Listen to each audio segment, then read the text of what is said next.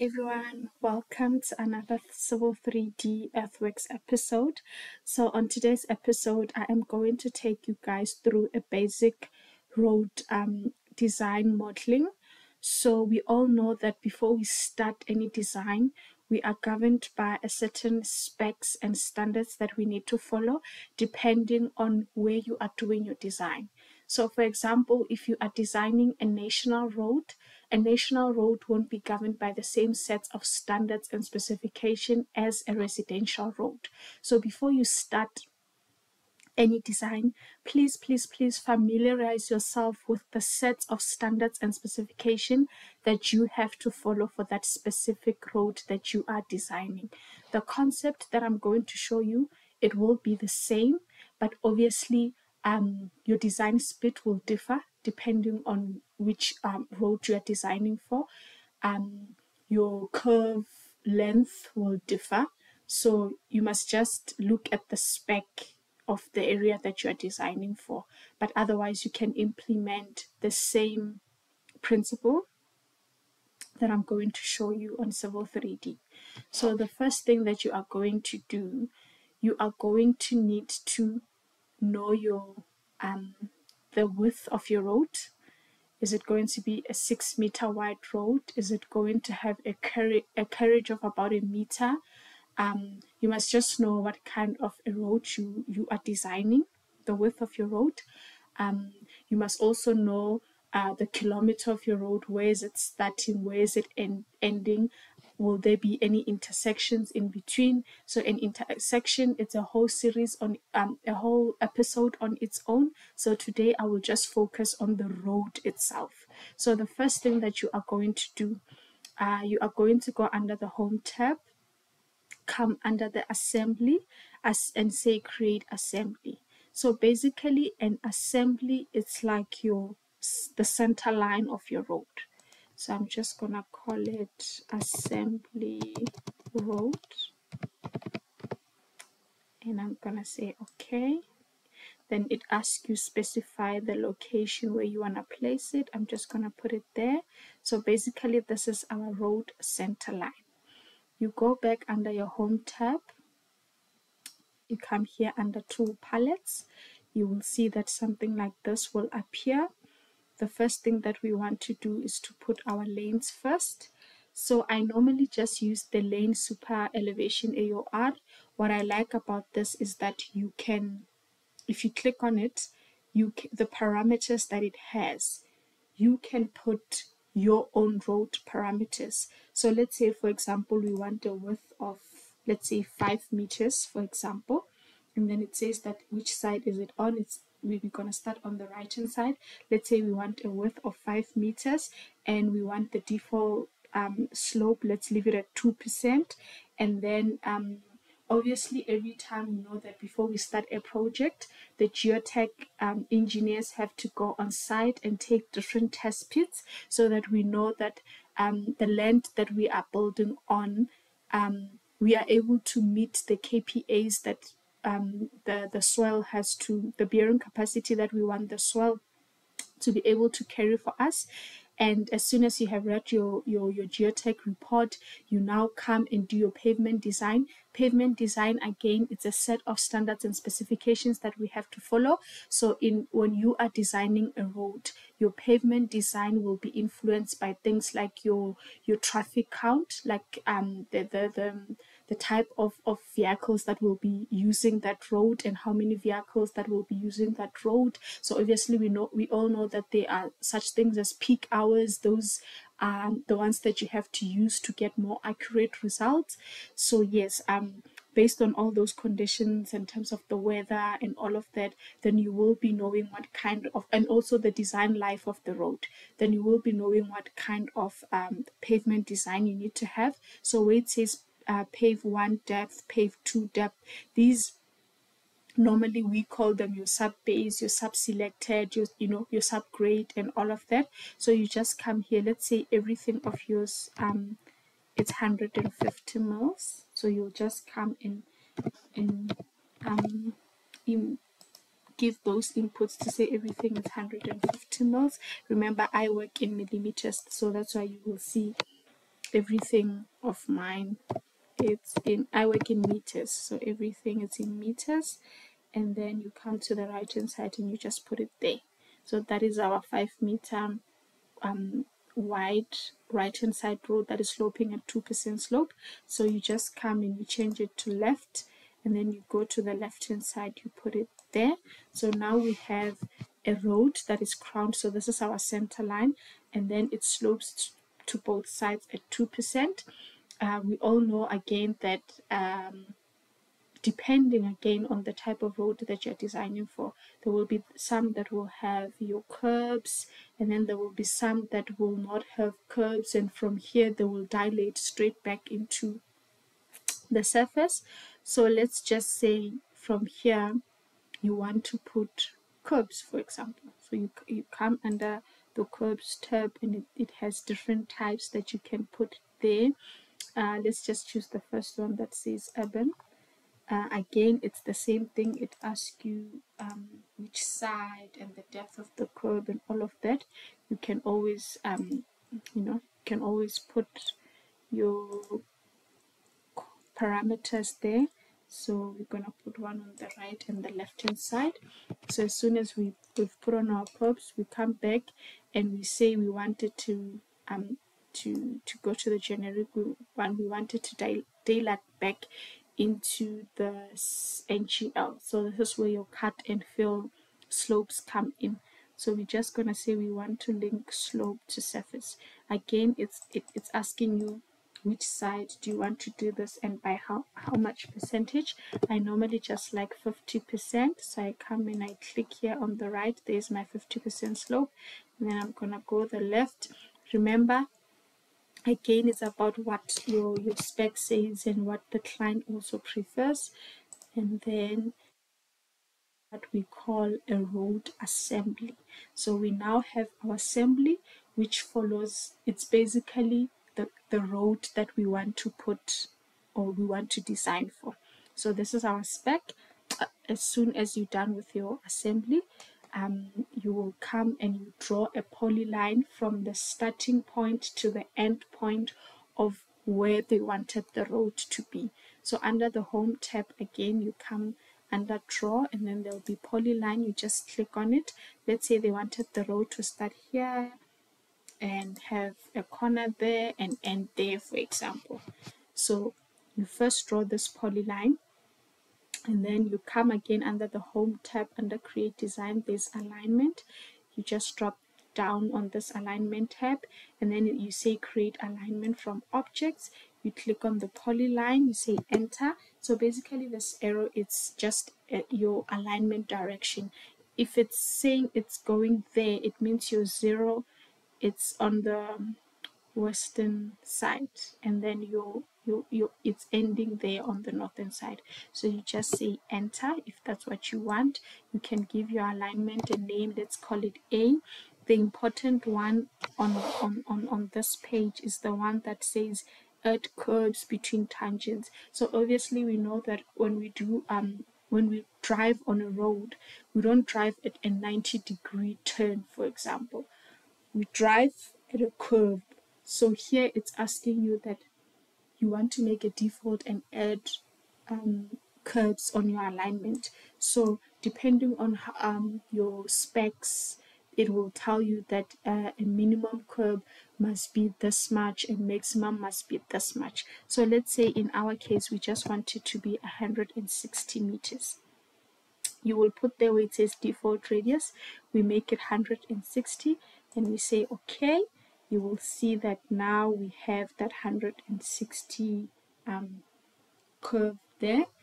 And then as soon as you have put on your alignment, you go to your profile. So this is what I call the horizontal property. You go under your profile, you drop down and again and say create surface profile. So as soon as you set create surface profile, you want to see your vertical profile, vertical alignment. So you're gonna choose your alignment, your horizontal one, and then under select surface, you wanna see how the ground is sloping. You say draw in profile view. So you just say create profile view because basically we just want to see what the vertical alignment looks like. So I am just going under edit profile view style because I can't exactly see this exaggeration. It says it's at 5 meter exaggeration. You say, okay, I wanted it to be at 5 meter exaggeration just so that I can see it properly. So this is how the vertical profile looks like. And then as soon as you can see now how the ground looks like, you come under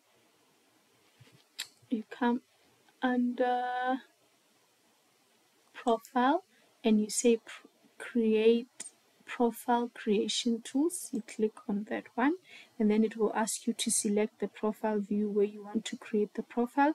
You click your vertical profile and then this is what will appear where it says you must draw new. You come here and you just give it a name.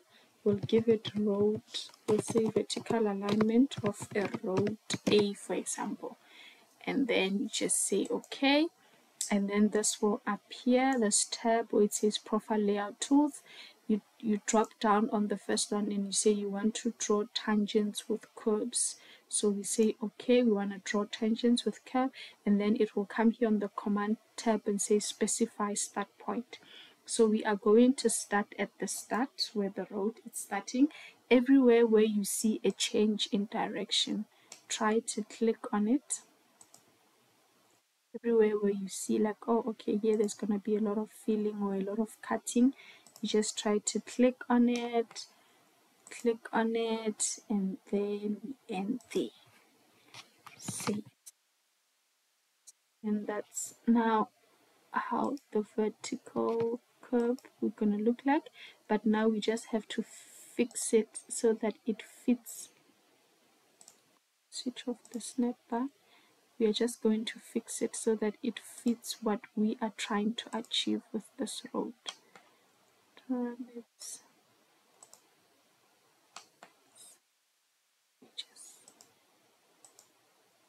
just be playing around with the curves just to see that they're basically suiting what we want to do on this road.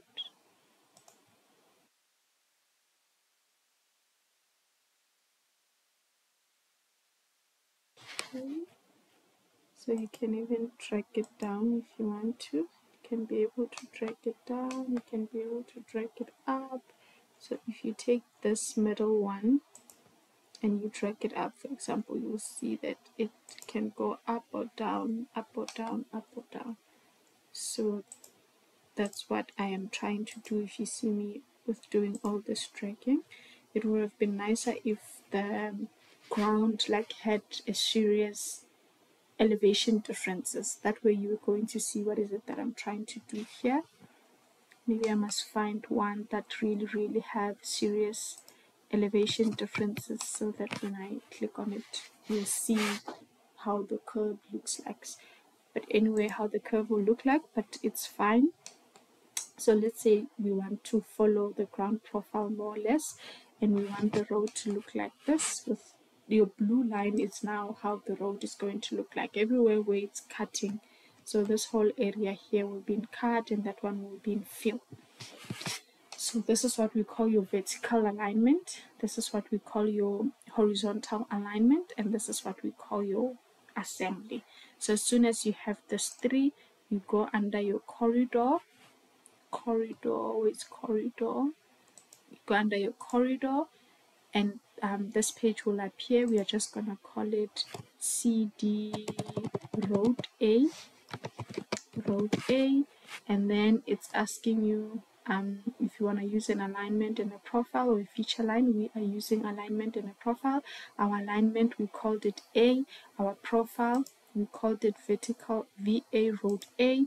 And then our assembly is the one that we called assembly road. So for you to do a corridor, you will need an alignment, you will need a vertical profile, and you also need an assembly. Your target surface will be your NGL, and you just say okay. So this is what it's looking like. It's asking you your frequency. So along the tangents, I normally just put everything at 1. I want it to triangulate so much close to each other that there's not much of a gap between them. And then we have set the target at NGL. This is when you are doing a more complex one, which maybe I will do an exercise where I show you how to target to a certain feature line and all of that. So for now, we are just targeting everything to NGL. You say apply, you rebuild the corridor, and you say okay. So what you're gonna see on your horizontal alignment is that we have now built a corridor that is 10-meter wide. Everything that is here, it's following firstly your ground. What you told it that you wanted 5 meter to have a curb and also to daylight back to the NGL, and then you also told it that this is how it's gonna look like in the vertical alignment. So here on your horizontal alignment, it took your assembly and your vertical alignment, and it came back and created a corridor. So under your prospector tab, if you come under corridor, you'll see now there is your corridor.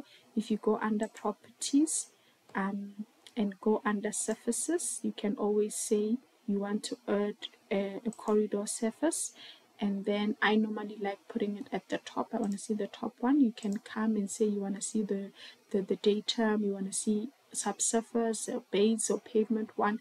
I always want to see the top, and I want to add the top as my break line. And you say apply, you rebuild the corridor. You'll see I just want to remove the word surface one and just leave it as CD corridor A. That's the name of the surface that's gonna appear.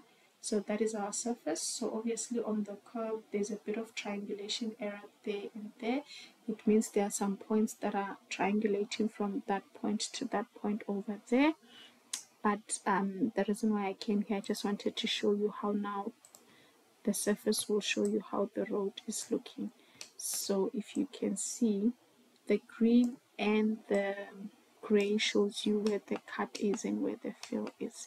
But there's our road, there's our curbs, because remember we chose the curbs when we were doing our assembly. So this is how the road looks like. So obviously when you see this, I'm just going to show you how you can quickly sort this one out. You come under edit surface, you drop down and say delete lines. So just make sure that you only delete those lines that are triangulating wrong. Other lines here that I want to delete, just going to come here and say delete. So there, it's triangulating up so nicely. Okay, now this is how our road looks like. Object viewer. There we go. So now we can see perfectly where we're cutting, where we're filling, and basically that's how it looks like. The 180 curve that we see there, and then we also have vehicle tracking, but I think I'll do that one on another episode. For this episode, I just wanted you guys to get an idea of what you need in order for you to see a corridor come alive. So first thing that you need is an assembly. Assembly is basically putting together what is it that you want to see, and then you will need your vertical profile and your horizontal, which is where exactly are you putting this road. And as soon as you have those three, voila. I hope this short video will be able to help you to put together your little corridor and be able to see it. And yeah, thank you so much for always tuning in. And thank you for your comments. Please subscribe and also comment and ask questions, and I'll get back to you. Thank you so much. Bye.